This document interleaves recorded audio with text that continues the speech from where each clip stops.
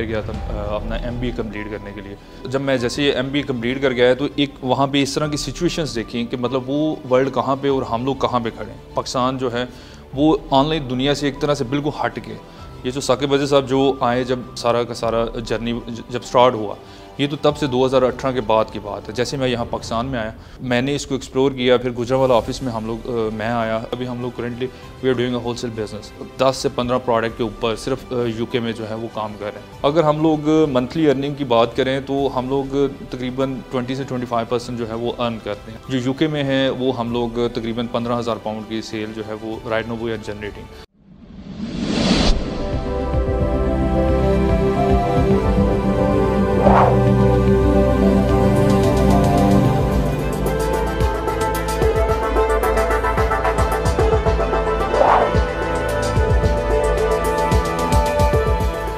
अस्सलाम वालेकुम नाजरीन, शेयरिंग ऑफ प्रोफेशनल विजडम के साथ मैं हूं Ali Rahman Khalid.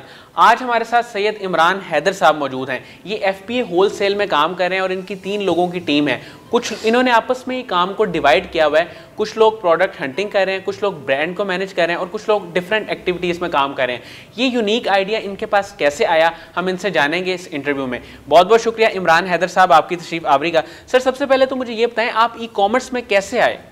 Thank you so much, Ali bhai, inviting here all of us, and thank you so much, Qasim Ali Shah Foundation, that we have a plan and we have a opportunity to explore our feeling.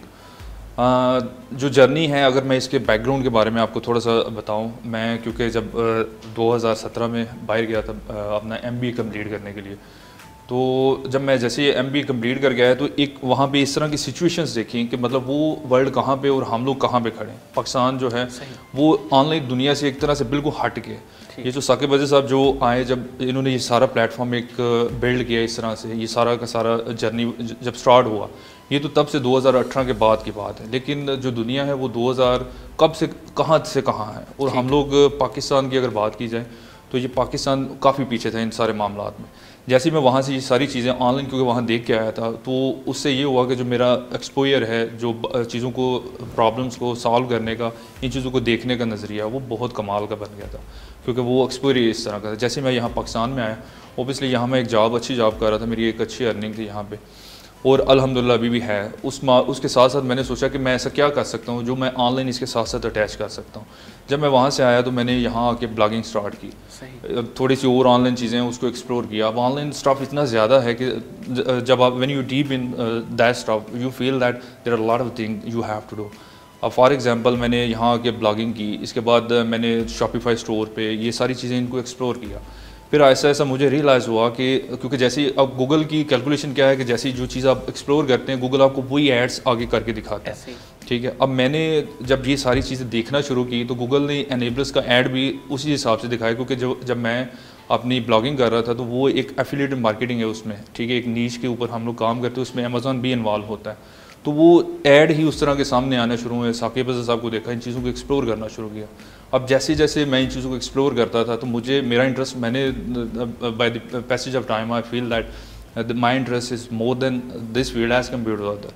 सो मैंने इसको explore किया। फिर Gujranwala office में हम लोग मैं आया। वहाँ जब मैं आपको मज़े की बात बताऊँ, जब मैं वहाँ पे आया तो मैं क्योंकि वहाँ 1-2 माह पहले बड़ी ज़्यादा चीज़ें सीख के आया, मतलब कि ऑनलाइन चीज़ें थी इनकी, जितना ऑनलाइन स्टफ था गोरों का, यहाँ इनेबल्स का, इन सब को एक्सप्लोर करके आया। तो मैंने ये सोचा कि मैं PL में जो है वो जंप करूँगा, क्योंकि मैंने अपना सारा बजट, सारी चीज़ें, ये सारी चीज़ें मिला के देखा कि मैं किस चीज़ में जा सकता हूँ।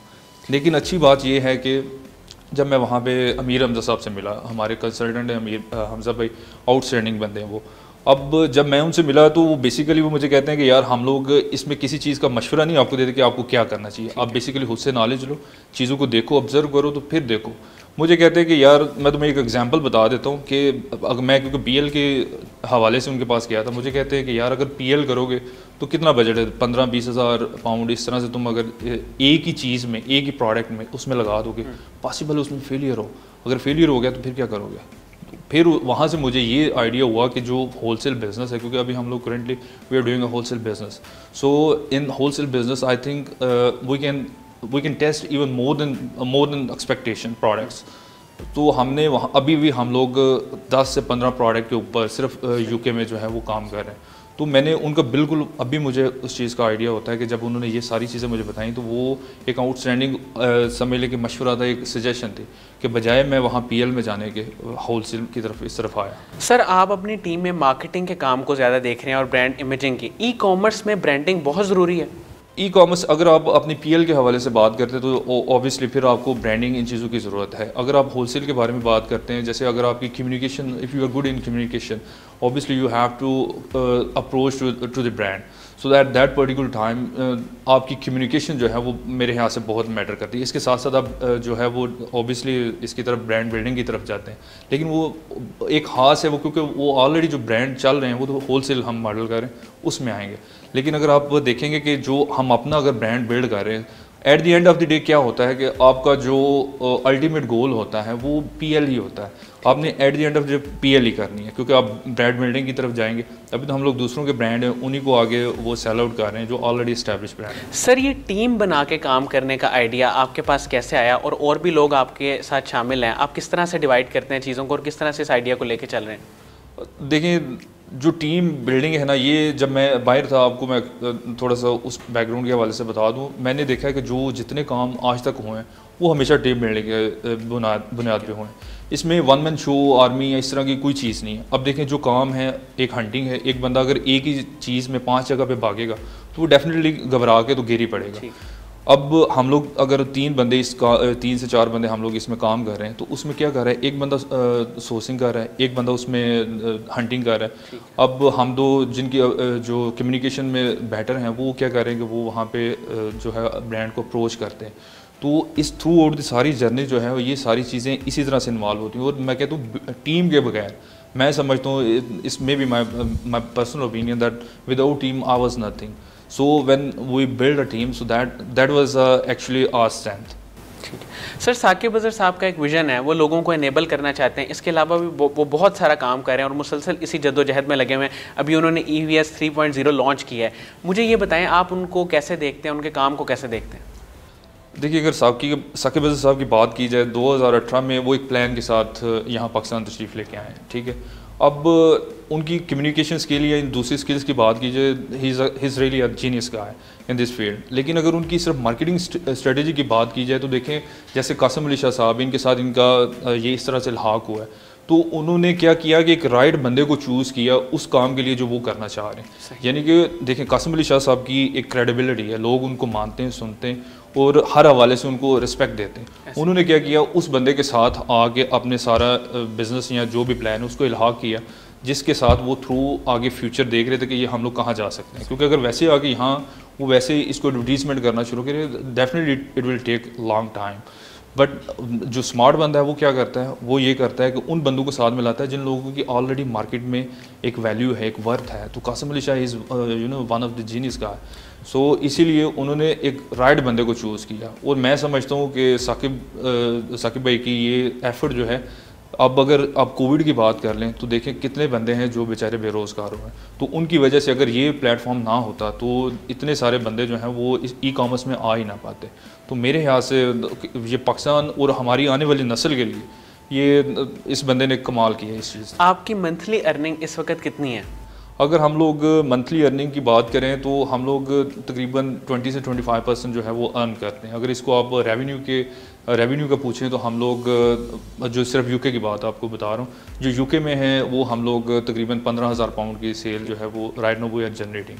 But we also at the same time we are working in different other market, in 3 English market, Australia and the second one is US।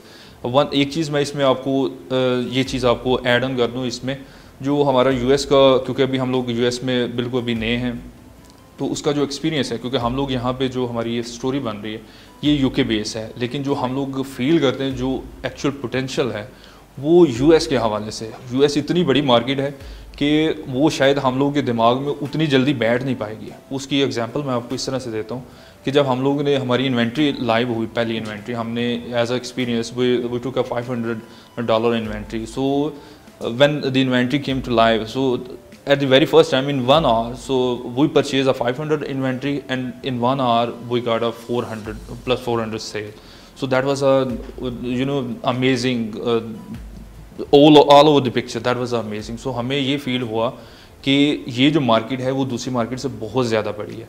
और इसमें लेकिन इसमें एक चीज़ और भी आपको मैं ऐड कर दूं कि इसमें जो रिस्क हैं वो भी इसी हिसाब से हैं। अभी फॉर एग्जांपल मैं आपको अगर ये सारी जर्नी के बारे में बताऊं तो इसमें हमें ऊंच नीच नशेब व फराज हर चीज़ देखने को मिलती है। अभी हमारा जो लास्ट टाइम हमने एक एक्सपीरियंस किया, जो लास्ट का एक्सपीरियंस था वो इसी मार्केट में किया।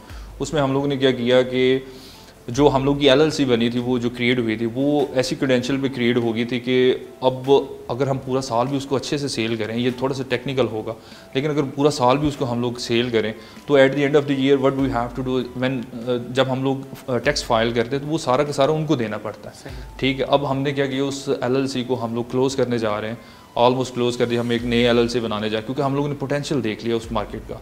अब हमारे पास अल्हम्दुलिल्लाह 2 से 3 LLC ऑलरेडी हैं।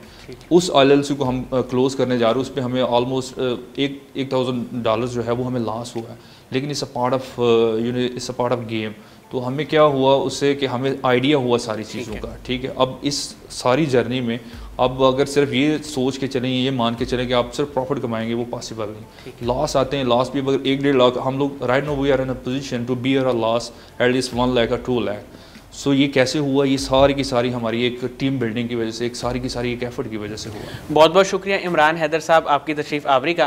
नाज़रीन, मुझे उम्मीद है कि जो लोग ई-कॉमर्स और ई-कॉमर्स में टीम बिल्डिंग कैसे की जा सकती है इसके बारे में जानना चाहते हैं, उनके लिए इंटरव्यू इंतहाई मुफीद साबित होगा। बहुत बहुत शुक्रिया, अपना बहुत ही ख्याल रखिएगा। अल्लाह हाफ़िज़।